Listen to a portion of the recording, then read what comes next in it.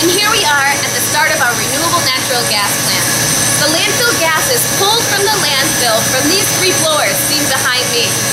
Landfill gas is made up of about 50% methane, but it also has carbon dioxide, nitrogen, and oxygen in it as well.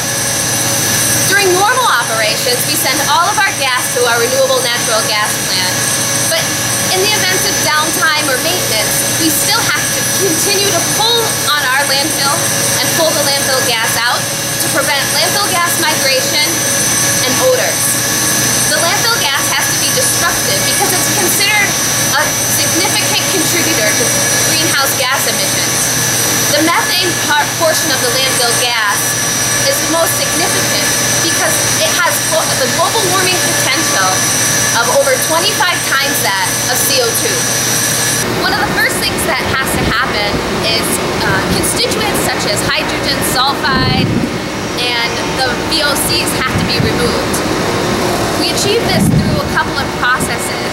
The big towers seen behind me are biological scrubbers, and bacteria lives inside these towers and converts the hydrogen sulfide to elemental sulfur.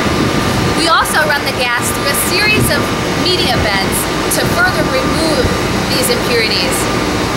After being compressed and dried, the landfill gas is sent to the pressure swing absorption system. Here is where the methane is separated from the carbon dioxide, nitrogen, and oxygen. When we're done, we want over 95% methane.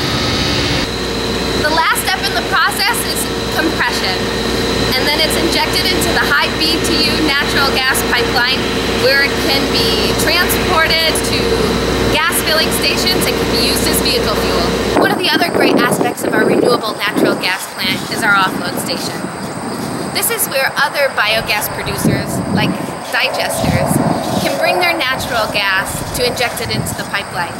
Access to the pipeline can cost millions in fees and infrastructure costs. What this offloading station does is create access to renewable energy markets for other biogas producers.